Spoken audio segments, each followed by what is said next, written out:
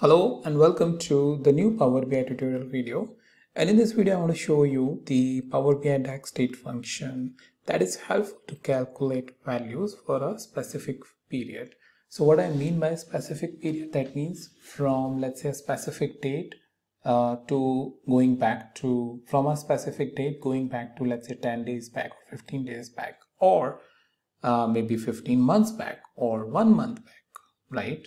So from a specific date, if you want to go back to number of days, number of months, number of quarters, or number of years, then this basically tutorial is something you will find it useful. Also, not only you can go back, you can also go into the future, which I will show you how you can do that. Also, it is very important for this particular video, you see this one, right? This is a base for this video based on which I am showing this particular video.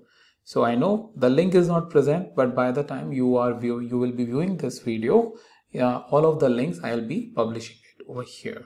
Okay, so make sure you watch this video first and then here. Also, a quick information: if you have landed very first time on my channel, then this particular sheet is something which is present in the description, so that you can easily search all of my videos by pressing let's say Control F and search anything that you want to create or planning to use in Power BI and looking for assistance. Also, since it is live, all of my future videos will also be present here, so don't have to worry. Whatever I will post will be coming here. So I'm making sure that I'm keeping a track of each and every video for you, so that you can easily search and jump to the video using the link which is present here in column B. Alright, with that, let's move on here and see this thing in action.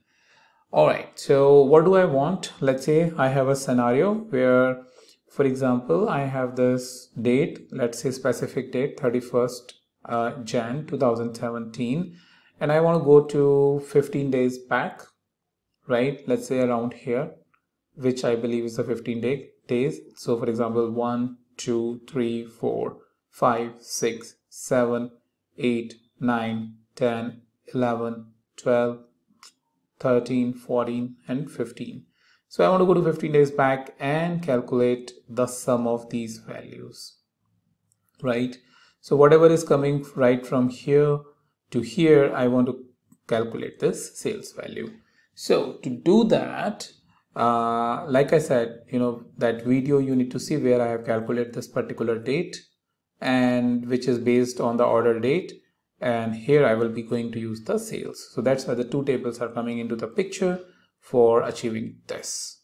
All right, with that, let me create a new measure, and measure is 15 sales 15 days back, sales 15 days back, maybe from 31st Jan 2017, right?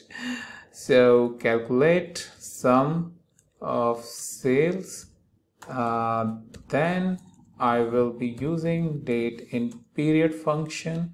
Here I'll be specifying the date, which is nothing but this particular order date, this one.